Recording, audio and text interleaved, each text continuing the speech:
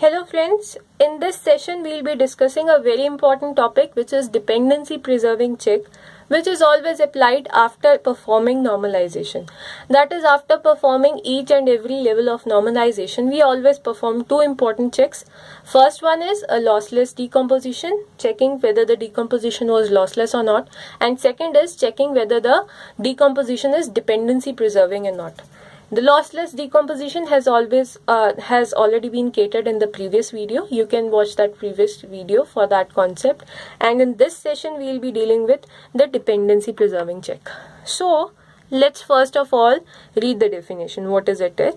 What is that it states? It states that functional dependencies for a relational schema R are said to be preserved after a decomposition into some sub-relational schemas R1 and R2 if we are able to obtain all the functional dependencies as were present initially from these sub-relational schemas.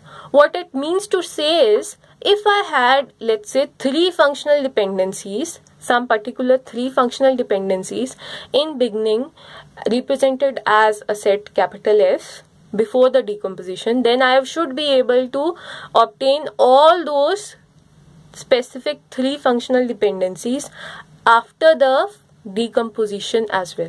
If in case I am able to get those functional dependencies, the same functional dependencies, I would say it is a dependency preserving decomposition. Otherwise it is not. Let's see this with the help of an example.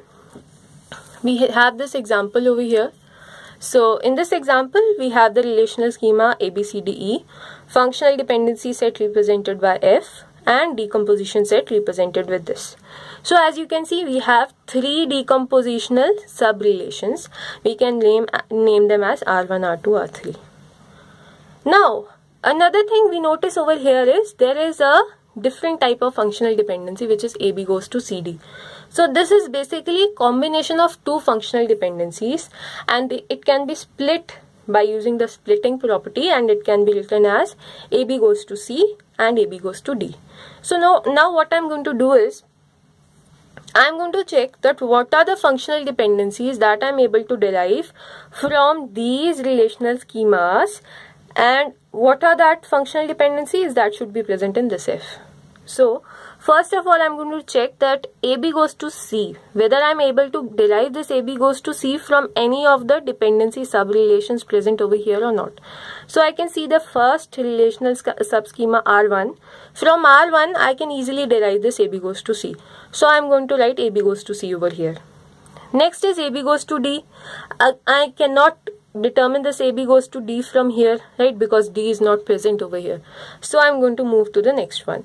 Next is C goes to D, that I can derive from this R2. So I'm going to list C goes to D over here. Now also another thing which I can infer is, by using the combination of these two functional dependencies, I can derive this AB goes to D by transitivity. So I'm also able to obtain this functional dependencies. So till here we are able to derive this and this.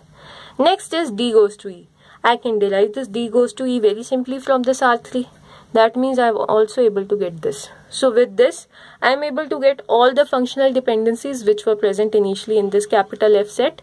Hence, this dependency preserving, it is dependency preserving, or I would say the decomposition is dependency preserving. So next we move on to the next example. The next example says that there is a relational schema which is R, A, B, C, D, E, G, and in this relational schema we have a big functional dependency set and a decomposition set, right?